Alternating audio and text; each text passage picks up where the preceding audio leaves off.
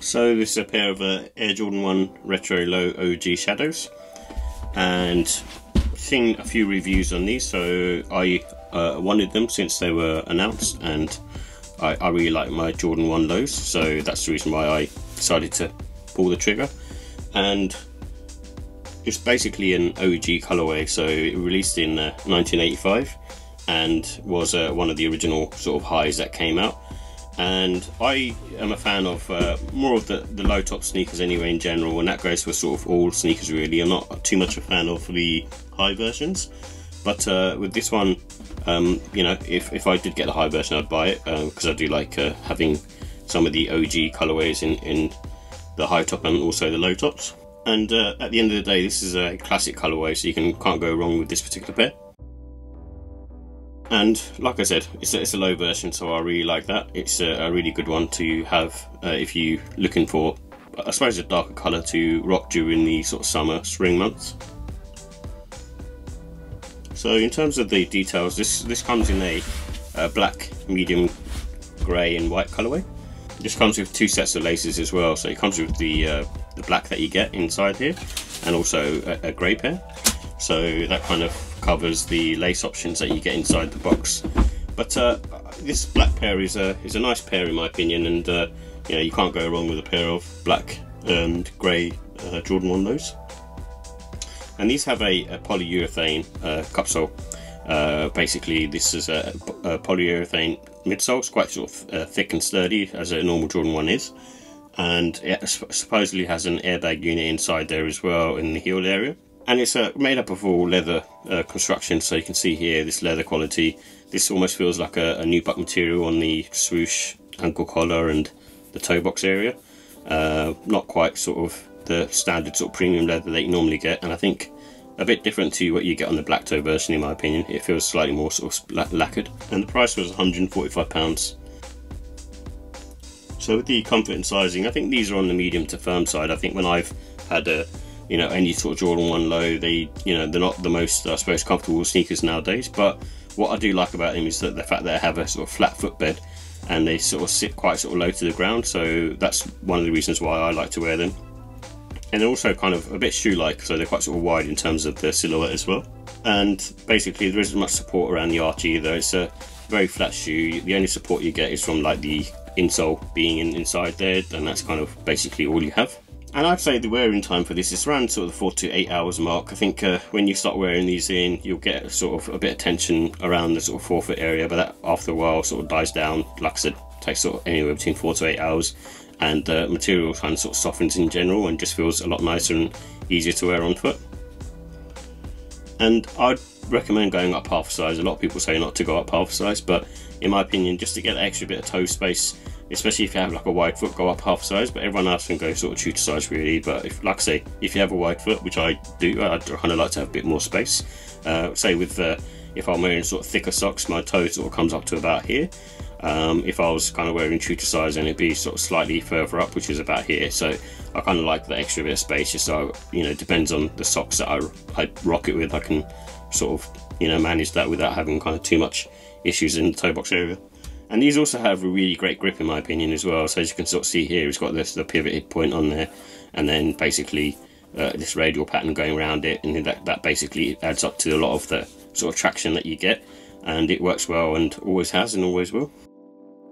So with the look and style, I mean, it's a classic OG colourway at the end of the day, so you can't go wrong with a pair of these, and sort of I can recommend these easily to anyone to sort of wear at any time of the seasons. So it's one of those ones where, you know, pretty much any time you want to rock a Jordan 1 low, this is one to bring out. So autumn, winter, spring, summer, it all kind of works because it's the dark colours and they won't show that much wear and tear either. So, you know, I recommend these, and this is one of the ones where I'd sort of say, you know, you could potentially sort of double up as well, similar to like a bread pair really. And again, this one being black and grey, I feel like, you know, you can rock these casual, smart casual, and this is the kind of thing that I would wear instead of shoes. So definitely easily to wear with the, you know, chinos and some shirts and things like that. So, and also you can dress it down and wear it with sort of cargo pants or joggers as well. So it works with either, and also shorts as well. And it comes with the black laces, as you can see here. I've just put them in for now, but you know, you can also get the grey ones that come in the box. But I may even try sail, because I have a pair of sail laces that I might think will work well with this. If not, then I'll go with the grey. But white would obviously work as well, because it would just match midsole.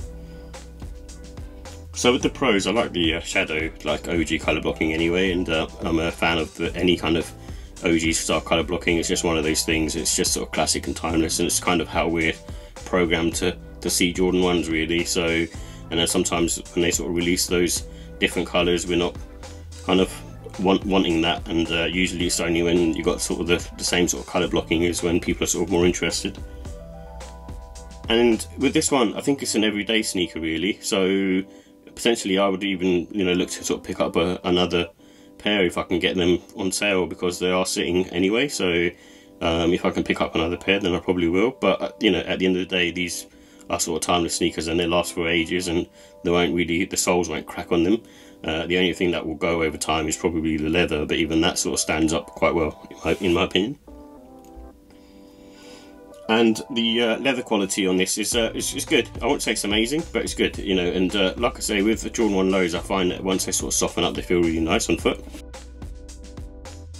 And in terms of cons, the costs, it's just priced at £145, which is more than what lows are used to be, like £10 more than sort of last year, and it's kind of going on the higher side. But at the end of the day, you know, it's a classic, and so sadly that's kind of the price that it is at the moment, so you can't do too much about that. And with the look and style, I'll give it a 5 out of 5. I think for me, it's one of those sneakers that just is, like I said, a timeless sneaker, and I can't really sort of say too much about it really. It just looks the business, and just basically rock it with anything and anything. And the comfort is a 3, so this one I feel was not that comfortable, and obviously Jordan 1s in general nowadays aren't the most comfortable sneakers, but if you're looking for a replacement sort of shoe to wear, then this is a good viable option in my opinion. But you know, I wouldn't say it's uncomfortable, but it's not like the premium comfort that you would get from sort of other sneakers in terms of lifestyle.